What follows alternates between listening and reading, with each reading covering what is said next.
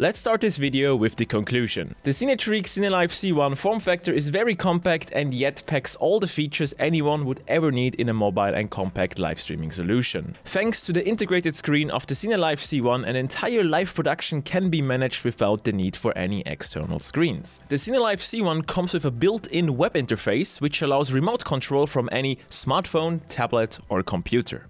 Thanks to the integrated encoder, not only can the CineLive C1 record and live stream in up to Full HD 60 frames per second, but it can also live stream to 2 different destinations at the same time. On the other side, the CineLive C1 unfortunately has no ability to send a multiview out to an external monitor, or the ability to play back media such as video or audio from an external storage device.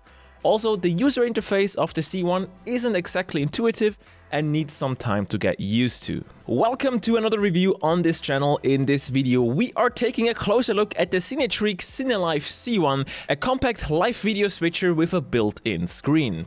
In this video, we are first going to talk about the device's I/O, followed by the physical buttons on the device, and that should give you a pretty good understanding of what the device can do. Afterwards, I am going to highlight some of the feature highlights, as well as also talk about the things not so great with the device. This video has timestamps in the description, so feel free to skip to the part of the video which is most relevant to you. With that said, let's get started with the device's I/O. On the back of the CineLive C1, we can find a total of 4 HDMI inputs, 2 HDMI outputs, both are displaying the program out, none of them can be used for the multiview. 1 USB-C port for UVC streaming, which allows to use the C1 on a computer as if it was a webcam. 1 LAN port to connect to the network, and the 12-volt DC power connector. On the right side of the device, we can find 2 3.5mm jacks for the microphone inputs.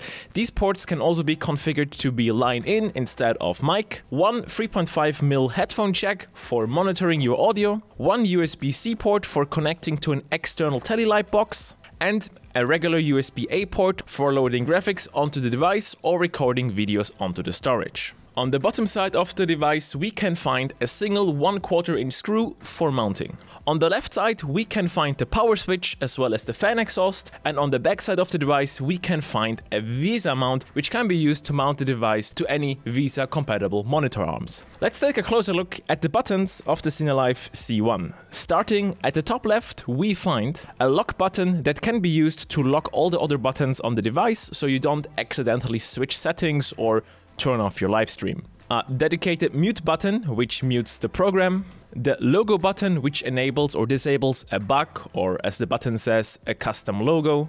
The audio button brings up the audio mixer, which can be navigated using the control knob on the right side of the device, as well as the 5-way rocker, or how gamers call it, the joystick, on the left side of the device. The effect button brings up a list with all the transition effects you can apply to your transition cuts.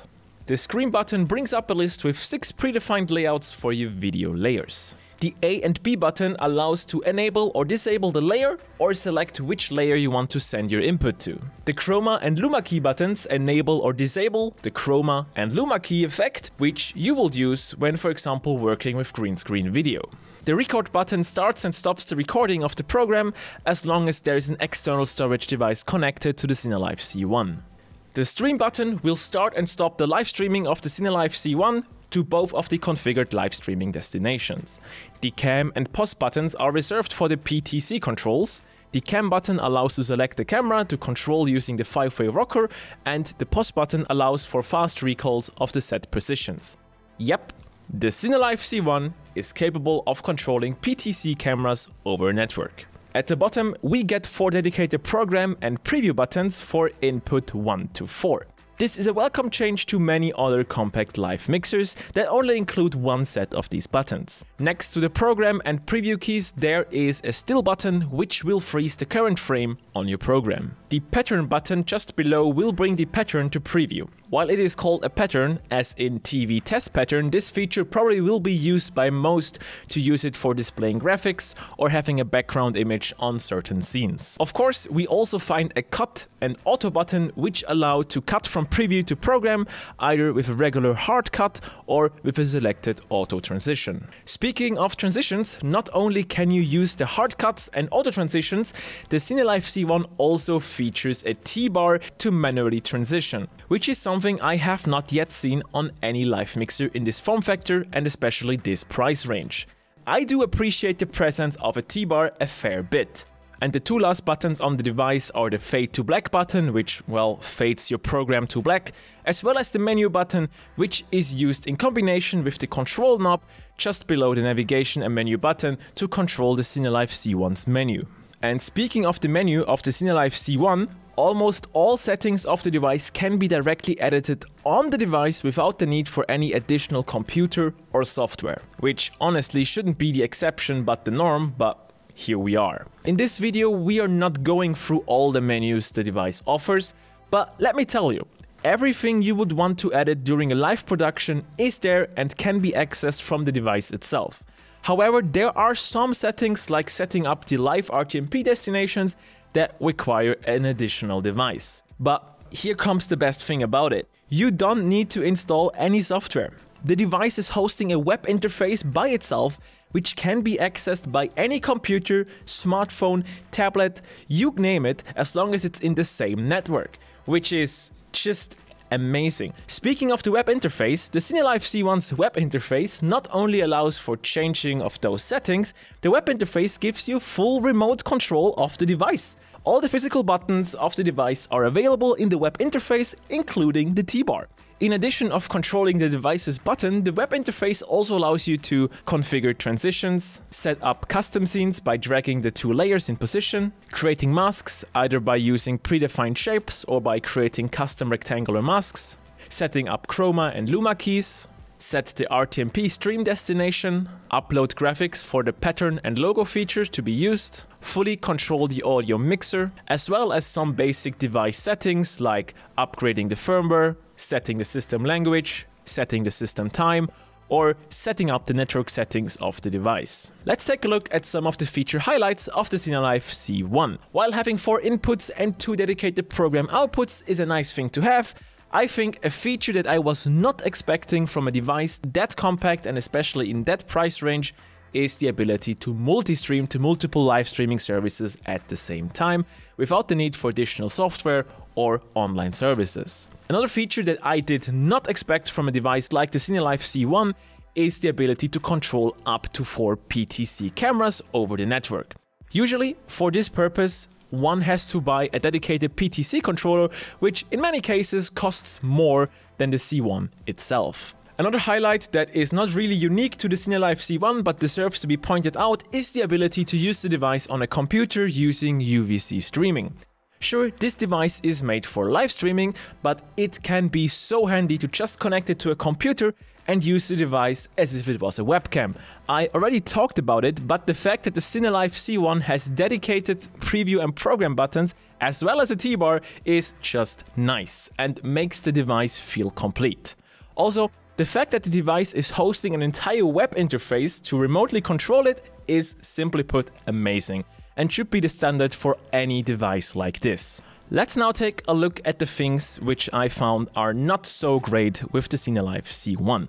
While I appreciate that the device comes with 2 HDMI outputs, the fact that none of them can be configured to house the multiview is unfortunate, especially when combined with its remote control capabilities. An external multiview would make a lot of sense. Another feature which is currently missing from the CineLive C1, which I would love to see, is the ability to play back videos or audio from an external storage. Currently, the only way to do this is to use up one HDMI input to capture the output of a media player such as a computer.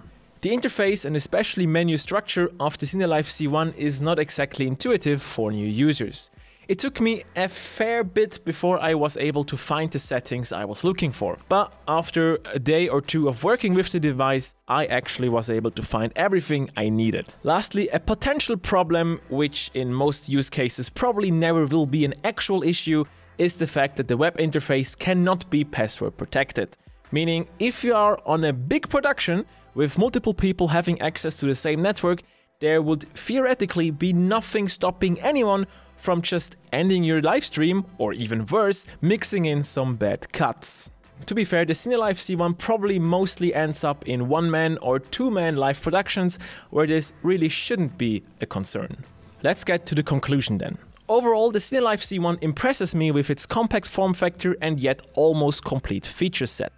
There is not a single thing that is missing from the device that would be a showstopper for me. All the negative points which we have discussed in this video can be worked around. Would it be good to have an external multiview? Yes, of course. Am I unable to produce a live show without an external multiview?